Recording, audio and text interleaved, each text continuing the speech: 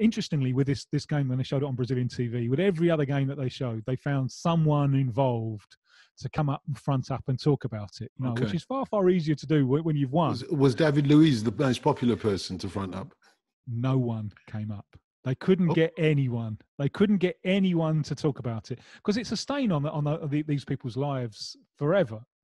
Losing 7-1, and the way I see it is as an emotional collapse. I mean, they were so confident. They'd won the Confederations Cup a year before. And they always take the Confederations Cup too seriously. They beat Spain in the final. And after the final, the goalkeeper, Julio Cesar, I remember him saying, they'd just beaten Spain 3-0. And he was saying, Spain were the world champions at the time. What they have to remember is that football has a hierarchy. And I was thinking, you fucking idiot.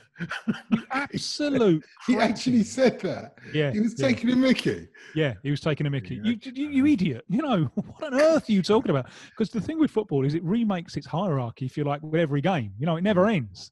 So, all right, you've won today, but, and it was just such a stupid thing to say.